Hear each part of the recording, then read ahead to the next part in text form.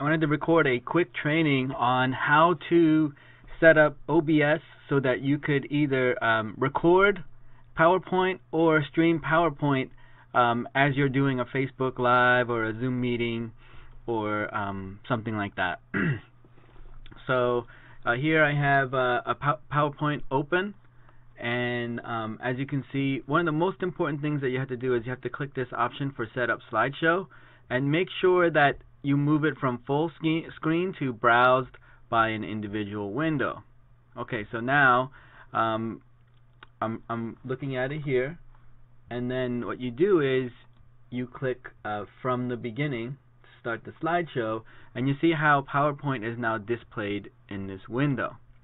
Now you can stay in this size, but what I like to do is on my Zoom meeting scenes is I like having my PowerPoint as the larger screen behind, and then I put my Zoom meeting here. Now I'll just delete this, but when you want to add the PowerPoint back in, you want to exit out of slideshow mode, and then you want to go to Window Capture, and then choose PowerPoint, or type that in, and then you click OK. Now you see, now before you resize it, you go back. Before you resize it, you go over here to slideshow mode and click from the beginning. Now you see that the window's open. Then you go back to PowerPoint, and then you resize it as you need to fit the window. Now you just have to make sure it fits in the pane, and then you're going to change the order so that the layers.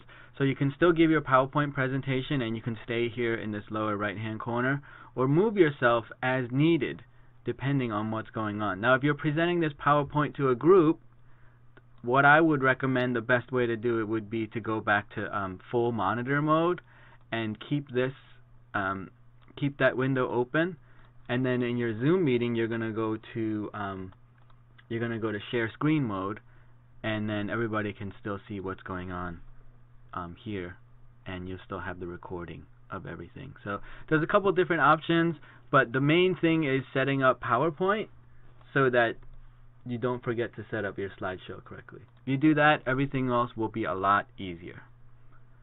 Alright, thank you. Thanks for watching. If you have any questions, let me know. Hit the thumbs up button, like, subscribe, and share this video. Thank you.